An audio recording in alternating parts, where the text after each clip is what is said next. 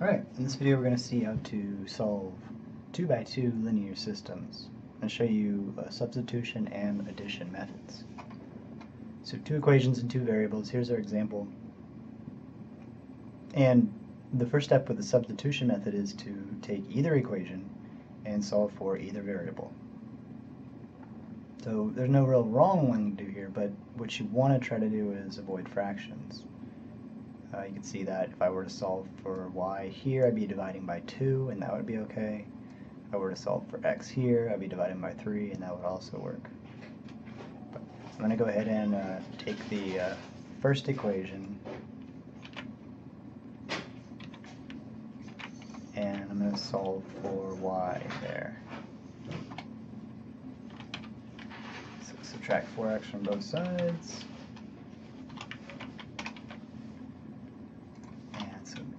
Subtract a 0 on the left.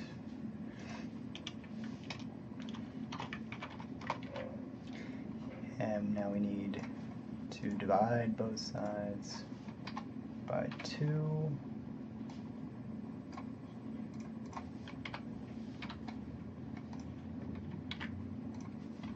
And we have y solved for should be -5 minus 2x.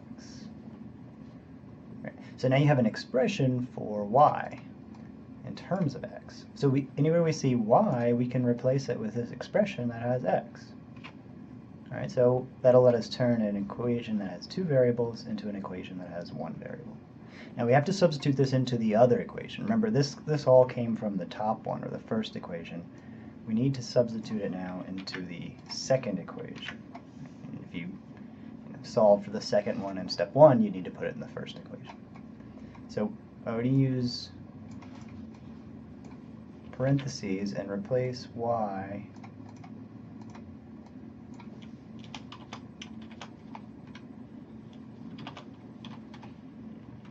with -5 minus 2x.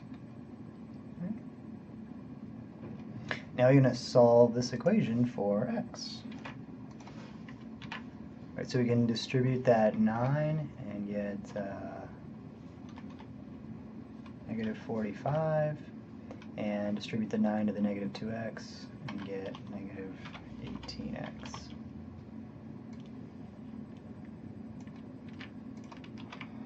I'm going to do 3x minus 18x, and we get -15x.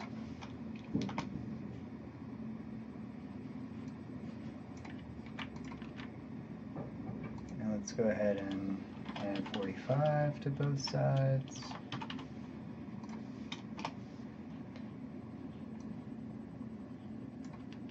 So the 45 and -45 add to 0, and you'll just have -15x on the left, and 0 plus 45 is 45.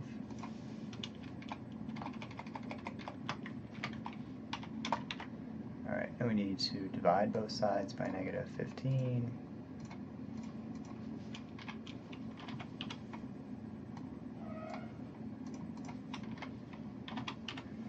And we will get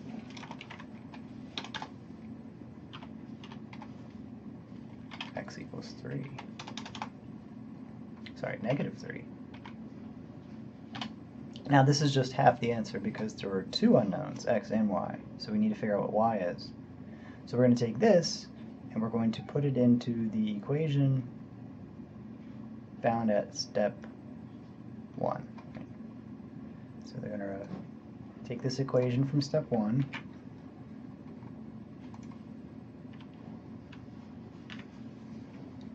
and we're going to substitute in for x -3.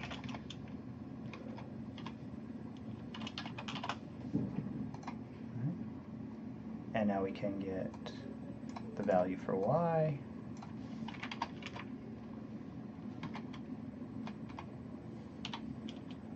Should be -5 plus 6.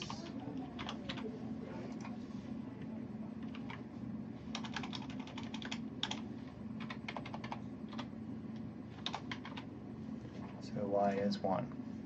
Right, so if x is -3 and y is 1, and we want to check this by graphing. So let's go ahead and check, we'll use the online grapher Desmos. And we just need to graph the two equations that we had. So we have 4x plus 2y equals -10, and 3x plus 9y equals 0. And just look for that intersection point. It's -3, 1.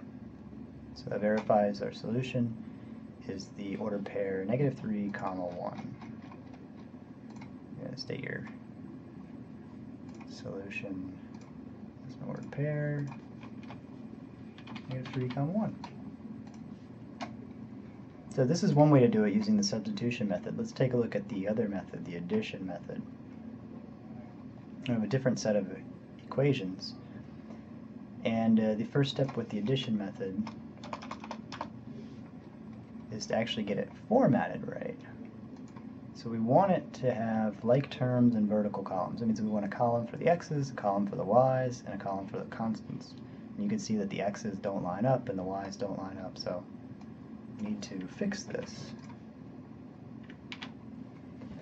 So what we can do is we can subtract y from both sides in the first equation, and that would give us just x minus y on the left, and these add to 0 and 3 on the right.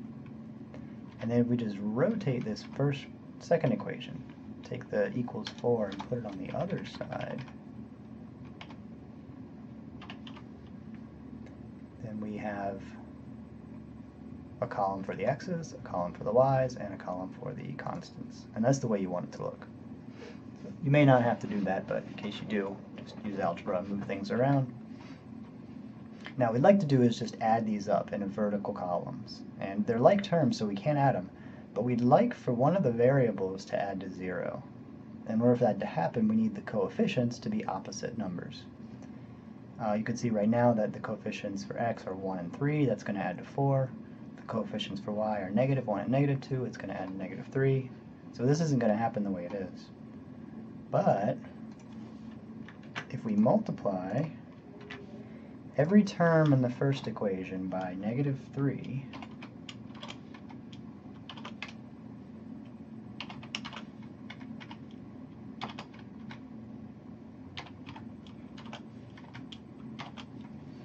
we're allowed to do that if we multiply every term by the same number. Then we get -3x and positive 3y and -9. Now, if we are to add these equations, when we add the x terms, -3x, positive 3x adds to 0. So, let's go ahead and add those. Put a line here to show that we're adding these.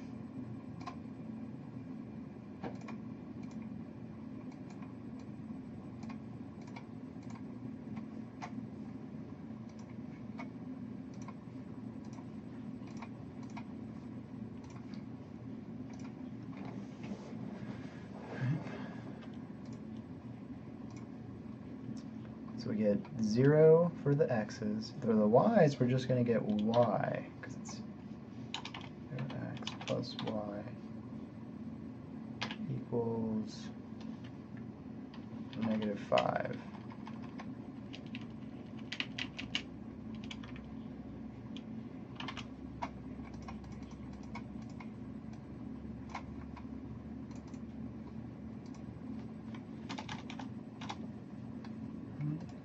And of course, that's the same as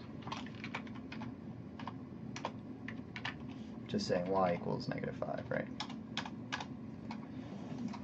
And you may have to divide if the coefficient for the other variable that's not eliminated is 2 or 3, you have to divide both sides by that. But here we don't. So this is half the answer. we're now going to take this and substitute it into one of the original equations. So let's take one of the original equations. We'll take the first equation right there, and we're going to replace y with the number that we found for y. So replace y with -5.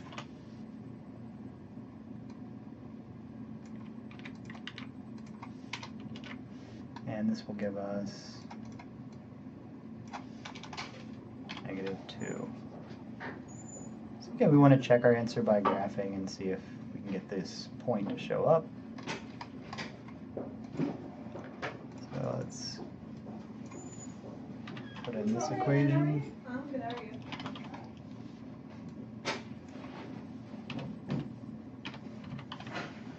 And that equation, you can see the intersection point is -2, -5, which is the ordered pair that we found.